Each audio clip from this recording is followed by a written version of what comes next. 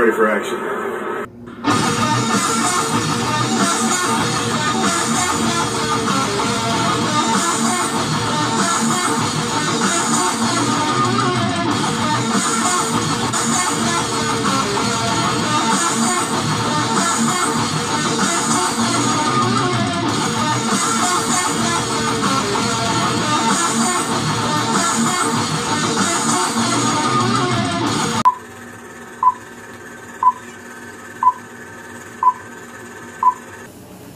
Alright, what's up? This is TK from Comic Insider. Check us out on YouTube, Facebook, and Instagram. How y'all doing tonight? So I'm here with my buddy Clam Sepulveda, and how you doing tonight? Or actually, should I do that over again? I think I pronounced that wrong. Should I do that over again? Or? That's fine. No problem. I'm used to it. It's nice. That's the way it was this dancing. Here, I'll do that one one more time, and then when I say it here, it's great. It's a good joke. It is. Okay. You tried really hard. Okay. Sorry, man. All right. So, yeah, man, I wanted to talk to you a little bit about some of the stuff you do in acting, because I mean, you do it seems like a lot of theater work too, which to me that seems like I'm trying to get into acting myself, and I could never do that because that to me that seems harder, versus being on film, versus being on live. Audience. Oh yeah, it's there's nobody yells cut. You have to figure it out if you're in a live performance. Yeah, there's no going back. Yeah, man. So thanks again, once again for doing the interview with us because it's kind of crazy. And this whole crisis is going on. Most of the celebrity interviews I do are at like Comic-Con events and everything. And this past week is the first time I've ever had to do digital interviews. So it's a little bit of a trip, but I mean, yeah, this has got to be affecting like everybody. I mean, how's this affecting you, man? Like, because a lot of stuff is theater work you do wise versus movies. I mean, well, I mean that's not really paying stuff as much. I have a regular 9-to-5 job too. Luckily, I'm still holding on to it at the moment. Ironically enough, it's for a movie theater, so. All of our locations are shut down for movies, but we're still selling popcorn, so people love it. Well, so a little bit on some of the theater work. Like I was saying, acting versus being live stage. Can you tell us, a little bit about that? Because that's got to take some guts doing that versus being on film. Like you said, you get on film to say cut versus figuring it out. Oh yeah. I mean, it's just. It's a totally different ballgame. It's much more stressful. There is no cut. So if you drop a line in the middle of a scene, you either have to figure out a way out of it, or whomever you're with on stage needs to figure out a way out of it. But there's been some excitement, stuff going wrong. You never know what's going to happen. Something's going to fall down, or there won't be a prop where it needs to be, or somebody misses a cue and you're standing there like, oh, what am I going to do? I was watching a show one time between two ladies, and they sat for the longest time for about 2 minutes looking at each other, and then the one woman said, I have no idea what I'm going to say next. And it's like, well, okay then. Damn. It's definitely more stressful, but it's very repetitious, so I guess film is the same way. Walk from here over to there. You can't really mess up too much.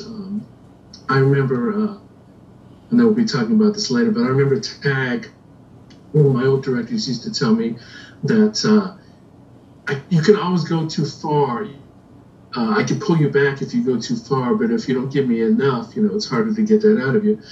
And you don't really know that the case until you're doing something and they're filming it, and the assistant director walks up to you and says, we like what you're doing, but could you dial it back a lot? You're kind of taken away from the actual actor that's doing that. So, which is another reason why you can know if you're on film if they tell you you're doing too much. But Hey, speaking of, man, I gotta say, something that really cracked me up about Tag is the scene that you and John Anderson are in. It cracked me up so much because When I first hit you up about the interview, I think he says something like he's a little bit more famous, but it cracked me up because in that movie, it seemed like you got a little bit more screen time, and because to me that was one of the funniest scenes in that movie was the whole AA scene, and the reason why I thought was one of the funniest scenes, the actor who was the stoner out of the group of friends, right before he gets hit in the face, like he goes take that dive right before he gets hit in the face with the coffee. And they say, what's this line he says? He's like, what kind of bitch drinks hazelnut? Like, literally that dive. You could see, like, every camera angle that they did had you on there. I was like, man, this dude literally got in the funniest moment of the funniest scene of the movie. Well, this is the story behind that. As funny as it may sound, it was really a bad day because the day before, I was in Savannah shooting a reality show for VH1. I had to play Butcher, and it was something called Scared Famous. It was like a reality show. And the whole scene, stuff was messing up with the scene, so it got to be later and later and later. And I needed to be from Savannah to Atlanta that next day to shoot that. We were so late, and I finally got out of there. I'm texting him, saying, dude, I'm so sorry. I feel so bad. I'm going to be late. And they were really nice about it. And so I walked in, and I'm still, if you have the pictures, what I looked like on this VH1 show, I mean, I was still covered with blood. I was just completely, I never even stopped, changed, washed anything off. Just walked in and said, I'm here. And they looked at me like, all right, no, it's okay. And somehow with all that, I ended up right in the middle of that AA meeting, literally in the middle of it. So I felt really lucky that day. I thought they just, oh, you're late, we'll just throw you in wherever we can. But I ended up right in the middle of it, right next to Jeremy Renner, and had to look at him many times that day. So I would tell you very much, and I'm rambling on a lot, I would tell you that man is a sport. He had that accident, and everybody said it came from Avengers, but it actually came from Tag. He had that accident. He had the painkillers and the cast and everything. And that guy was a trooper, actually going through and doing that acting. And what came out on the screen is just amazing. If it's just his suffering, his actual suffering when he was doing that, it was, yeah. Yeah, he did a lot of action scenes in that movie. For a comedy, you wouldn't think someone would be jumping out windows so much or. Well, that whole scene with the coffee, that's all CGI. He actually has a cast on. Oh, damn, I did not know that. Yeah, that's a trip. Yeah, it's a cat. He had little X's on it, for the visual effects department to put in a new arm.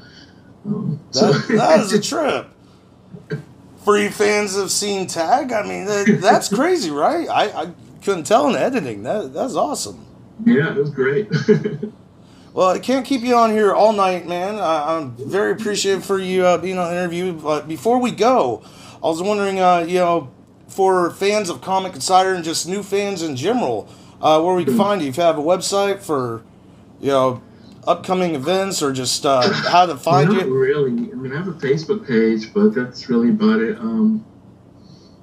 I don't know. I've just never been one of those big guys where it's like, look at me kind of person. So I don't have like a whole fan page out there. Oh man, we got to get you one of those set up, man. No, serious. Like I said, man. Let me plug one little tiny thing, and I would be really bad to not to do this. So I'm working with a little project called Dusk. It's a web series. It's a very supernatural web series. Vampires, demons, werewolves, and all that. Awesome. It just got picked up by Avail TV. So you can, if you get the Avail TV app, you can see us on Amazon Fire Stick and what the other Amazon Prime. No. I'm gonna hate myself for remembering. Roku. There's one other one. I can't think of what it is. Roku, so yeah, I'll check that out. On Apple TV too. So we're about to shoot our 4th season of that. Hell yeah! And I'm one of the good guys. Very few of us. I'm playing Angel named Nexus. So I'm very excited. There's going to be lots of fighting coming this next season between good and evil. So it should be exciting. So check us out. Yeah, y'all heard it from the legend himself, man. This sounds awesome. I gotta check this out. I got the Road Crew. So I'm going Yes. to check this out, man. And continuing Spider-Man Homecoming too, if you didn't notice that. That was my claim to fame right there. My 3-second Spider-Man Homecoming, where I'm standing behind Aunt May. So I'm logistically supposed to be Ned's dad in that movie, but they don't ever give me credit for it. So. That is awesome, man. Dude. Well, hope to see more awesome upcoming work for you. You know, I know this is crazy, everything going on. I want that role, Marvel. Give it to me, for sure. They haven't had Ned's parents on yet. They have everybody else but his. Yeah, oh my God. And they got a new one coming out within this next year. They haven't started filming yet, but... Come on, Marvel. We got to see Ned's parents on this. That would be awesome, man. Well, once again, thank you so much for being on the show. I'll let you get back to it. And everybody, make sure to check this out. Check out Tag. Y'all have a great night. Comic Insider, like and subscribe. Remember, we're the only channel that has a clean bill of health from Dr. Doom, Dr. Strange, Dr. Fate, and Doctor Who. We will see you in the multiverse. Gotta run. Check it out. Hey, what's up, everybody? This is Ming Chen from AMC's Comic Book Men, and you should like, subscribe, watch, then tell all your other friends to like and subscribe Comic Insider.